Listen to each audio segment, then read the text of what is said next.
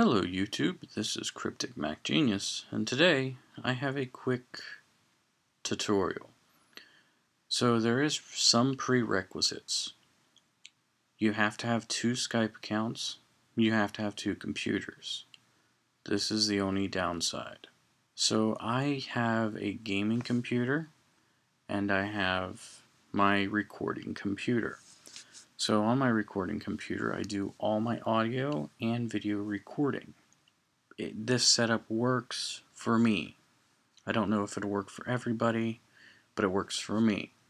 So this is how you record Skype audio, your friends and you, all in one go.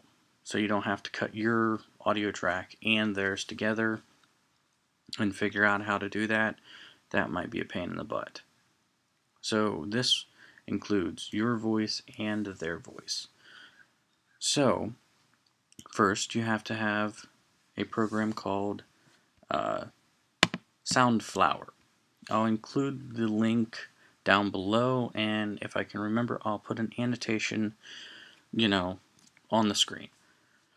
So download this, and it'll have a DMG. So I'll just go ahead and download it, or a zip, sorry. It'll be a zip file, and then it'll unzip into a DMG. So open up the DMG, double click on this package file, and then run the installation. I won't, because I already have it installed. So now we want to record the Skype audio. So I've already got the call open between me and me. So we're going to go to Preferences on Skype, and then change mic and hello. Gaming headset for recording, or for playing PC games. The mic for it. Anyways, put the speaker output to SoundFlower. The microphone, I have it to SoundFlower also, just for simplicity.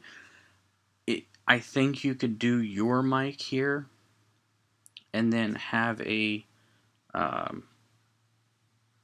recording of your voice with the internal mic also, and cut them together so you don't have to have 2 computers, you only have to have one, and 1 Skype account. I will test this and make a tutorial on that. I just have to get somebody else on Skype before I can test it. Anyways, so put speakers to SoundFlower and mic to SoundFlower. You just click on, turn down the volume. You just click on speaker and then pick SoundFlower. That's it. So we'll go ahead and close that, and I'll minimize that again. Now, with QuickTime, you need to open a new audio recording, and then on the microphone, you need to pick SoundFlower. And as you can see, that bar going up and down, that's my microphone on my head. So I'm going to go ahead and talk into it, and try not to talk loud enough that you guys can hear it.